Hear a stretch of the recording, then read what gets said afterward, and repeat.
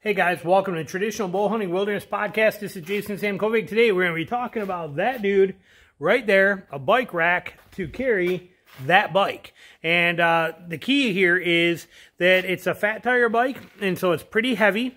And I got a lot of gear on there. So, I mean, where most bikes are probably 25 pounds, 20, 25, 30 pounds. I don't even know, remember. But this one here, you know, even being all aluminum, bike being only 37 pounds, you're probably close to 45 pounds right now. And even the e-bikes, they're rated at, you know, they're 75, 80 pounds for a lot of those too. So given that setup, a regular bike rack doesn't work very well. I looked at a lot of different options out there. I'll be damned if I'm going to pay $400, $500, $600, $700 for a mediocre kind of bike rack that may or may not work, that's rated for, you know, about the weight of the bike or maybe, you know, a few pounds more. Just not going to do it. So I did some digging, did some research, and we came up with that right there. That was only 120 bucks delivered, and I got it on Amazon. I'll put a link down below for you. And but this is a motorcycle rack carrier, okay? And now it actually is designed to have, I modified mine a little bit. This bracket here, there should be two of these, and they should be flipped over so that that pin is up. But there's that one, and there should be another one that mounts right there, and then there's a ramp that sits right in here. I'm not using that ramp, okay? I have no intention on it because I'm not using it to carry a motorcycle, so I don't need to roll it up. But you can see here is the actual ramp piece right there. And it's got these holes right here that go right on those little pins and some wing nuts. These are spare parts that I don't need for it. But anyway, that's that ramp setup. So if you had an e-bike and you wanted to roll a ramp up on there, you could definitely do that. So what you would do is basically you'd have your ramps that would mount on this bracket, and the other bracket you'd put there. You'd undo that ramp, and you could hang that ramp right up on here, and then roll the bike would basically roll right on there if you want to. This bike, like I said, 40 pounds. I don't have a problem loading it by hand. But the beauty of this system is that this bike is going to be on there for a lot of the season, and it is going to be on there through some very rough roads. 90% of bicycle racks out there are only rated for road use, and some of them are even rated to only like 60 mile an hour, that kind of thing. So you got to read the fine print. And but having one that's going to be able to hold up to four-wheel drive trails, mud holes, dirt, you know, the crap that we're going to, you know, put it through in the woods is important. And I think this rack will do it. This thing holds 500 pounds and is super, super stable and sturdy and durable. I mean, look at it. It doesn't even move. Can't even shake it. Look at that. I mean, it's rock solid. So it's going to be a great setup. And so what I'm going to do is I space these. So you get these bolts that come in here, and they can go in any one of these holes here that you see for your wheels to drop into. So you can adjust those. Those were those extra bolts you saw up there on the ramp. So you can set that distance that you want for your wheels and where you want to have them at. So I could move this one over to here, whatever I want to do to get those to fit in there. You have ramp hookups on either side, so you can bring the ramp on either side. And you got the center pieces in there too. So it's a very simple design. It's pretty lightweight. I don't know what the weight is. It came pretty nice. Mine was actually pretty beat up when it got here from Amazon. I was quite pissed because I lost a few bolts and stuff, but not their fault. But this is the box it came in. Here's what it's actually called. Right there, if you could read that. Sorry. But I will put a link down below for you. But look at this hole in the box. This is how it came, with that big old hole in it, and it's ripped all the way across. And it was, you know, so it was in pretty rough shape when it got here. Luckily, the only damage to the actual rack was this tube right here. You can see a little kink right there where the end of it got kinked a touch. Not a huge deal. It's hidden inside anyway, so I wasn't concerned. And you can see I had to add my own, this nut washer. This whole assembly, this whole bolt assembly is different than the other ones because they didn't have one. They didn't have one with it. It was missing completely, so I had to fix that. And then one of these black ones underneath, right here. See how this is a nice black nut washer setup? Well, I had to add my own nut to that one because it was missing that. Again, not the manufacturer's problem, not even a little bit. It was packaged very well. That was, you know, either at Amazon's warehouse or the carriers, but somebody punched a hole in the side of that box. And it's a pretty thick box. Like I said, they did a good job. So I'm not holding that, you know, getting mad at anybody, but it worked out well. But so it came pretty well. I can't argue with that. And for 120 bucks, pretty phenomenal. I'm going to go ahead and load the bike up on there and show you what it's all about. So we'll get this set here. Let me put you on a tripod. You will also see this anti-rattle bracket right here. I bought that separate. Did not come with that. Not mandatory because your bike is so well locked to this. But that's going to keep this thing from shaking and wobbling back and forth. Keep this rack from tipping and shaking and making noise. So it's just a clamp, sweet, easy clamp system that just puts pressure on there. They're not expensive. Again, I'll have a link down below to it for you. But it's real simple process. Now, with my straps that I'm using right now are just regular tie-down straps. I'm not going to use ratchet straps, but I did order some the soft shackles that go around the bars and stuff like that too. They were cheap. I'll put a link to them. I got 8 of them for like 10 bucks.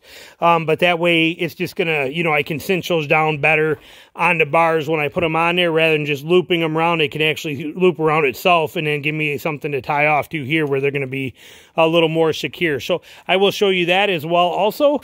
And I also have a bike lock right here too that I will put a link to also, but I'm going to lock this to the bike. I'm going to lock it to the bike, and I'm actually going to lock it to there, right to my tie-down point right on there, so that nobody can steal it or mess with it or anything like that too. So I will show you that as well. So I'm going to go ahead and put you on a tripod here, and we will show you what's going on. Let me see if I can set this here. I'm going to get you on here one sec. All right, so we got the right rack there, got the bike. We're going to set it, and those wheels you're going to see are going to drop right into those slots. That's what I want. I got them spaced with that spacer and then that bar spacer there so that the wheels just barely drop into there and fit snugly. And same in the back. They are going to fit here in the back between that post and this metal one that's in here too. So that's kind of what we're looking for, is for those just to drop in there perfect like we want. Sets in, and see how they drop right in. You can actually see that coming right out the bottom, right here like this. That's what I want. That is holding that bike in there secure. Now it's a little, you can see it's got a little bit of wiggle room in here, but when I actually lock that, it sits right in there like that, and it'll almost stay on its own. Actually, even now, even with all this weight, it technically stays on its own. So you don't have to worry about too much. So, and then what we do on this, bringing one strap over the bars. I'll show you on the other side here too. But now that soft shackles will connect to here and hang right there, so I can just hook to them. But for right now, for practical purposes, because I don't have those yet, we're going all the way around. Just like this. So I'm going to set this and bring it right back to itself. Fix my strap here. Okay, so we're going to set that in there like that. I'm going to let them rest right against these brackets. Again, that soft shackle will really will make that a nice difference. And then I'll cut that strap to length if I need to. I don't have those in yet. But this goes right up and over.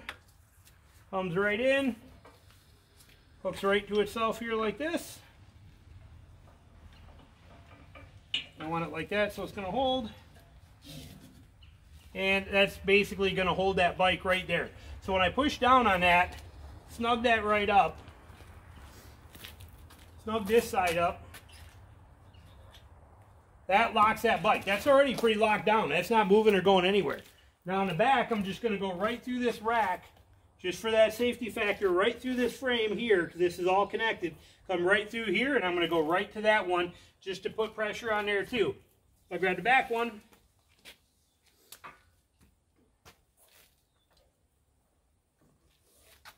It's going to go right through here. It's right between these bars. This bar and this bar, and it's all one whole welded piece together. And I'm going right to there like that. I want to come through that way.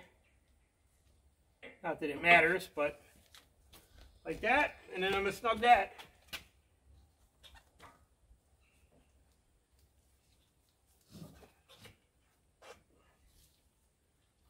There, that's snugged up. These are snugged up, and we have a bike on a rack that's not moving. Snug that one up.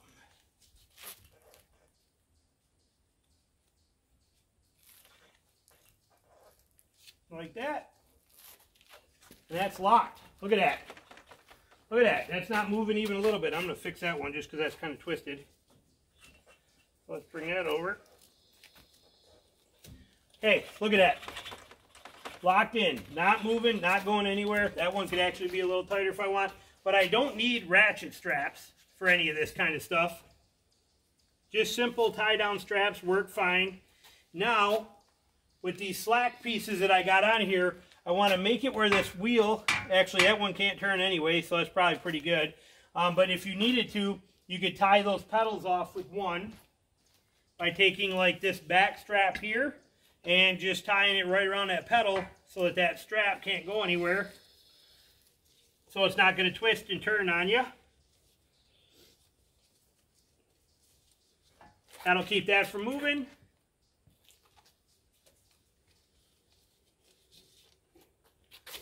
And then with these, with the leftover, if I want to, I can strap these down. Now, they also give me an option to bolt through those. Let me show you what that looks like here real quick. So if I grab these, sorry, I think I hit the camera, but if I grab these bolts with these pins, if you wanted to, I'm not going to do this, but they do give you the option.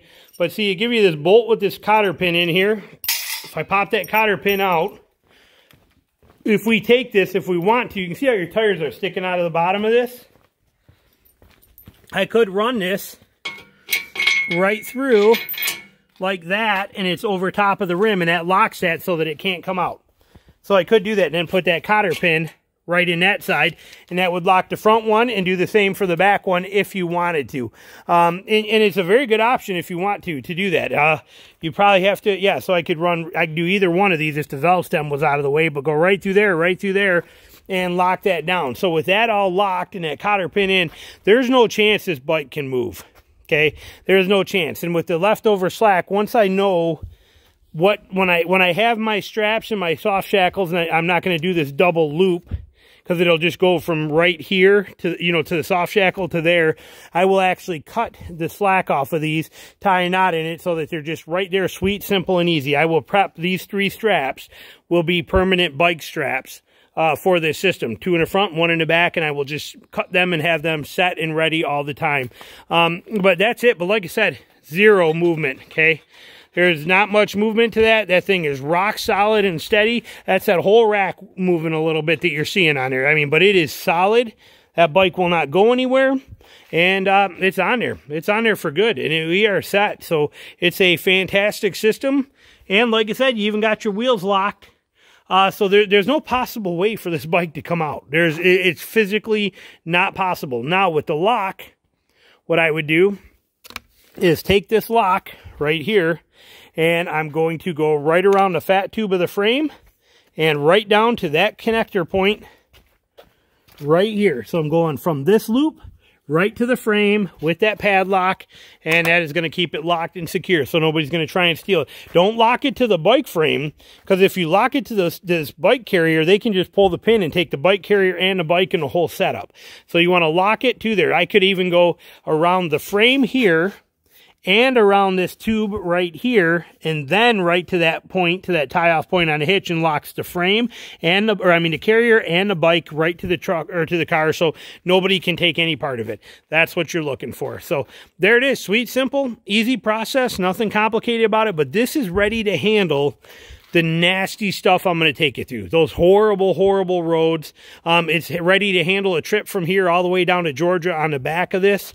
From here to South Carolina, wherever I want to go, with Missouri, Kansas. But it is ready to travel on the back of this like this for long distances, high miles per hour, rough roads, doesn't matter. It can take it, and that bike is not going anyplace. Realistically, I'm not going to do all that with it on the long travel. It'll just ride in my trailer. But when I get down there, this will spend December through April pretty much on the back of this thing for a lot of its time. Now, it's important for me to make sure that I have these set up with quick releases here, where I have that, when I have those soft shackles, and then I want this strap cut to exact length and with just a knot in it. I want everything with the strapping system precise and quick, because in order to get into my hatch, I have to remove the bike. Now, good news is that I can put this on and off that ramp in seconds. These I would not use for most of the time, so I don't have them on there, okay? You could do this, but I think it's overkill, and it's one more thing I got to mess with, and it's the only part of this system that's noisy, okay? When I get to where I want to hunt, that's the only part that makes noise. so I'm not, you'll hear how loud that is. So I'm not going to go through that process of using those. Like I said, because I can just pull that bike. Let me show you. Watch how quick it is on and off of here. How simple and easy. So I get there, I get to where I want to hunt. First thing I'm going to do, I'm going to pop the front one. This would be on a soft shackle, so really quick and easy. Pop this one. Again, this one would be on a soft shackle, so I wouldn't have to feed all this and mess with it and fight with all this stuff. And then the back one, which I have tied for that demonstration on the pedal holding. So I gotta untie it. That will not have to be tied for me when I'm set, because my pedals on this bike don't actually reach in there to be an issue. And then this gets pulled off of here and gets fed through.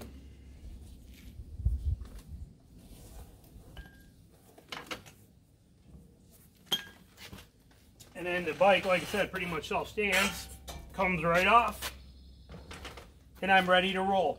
So it is a very simple, functional, practical, quick.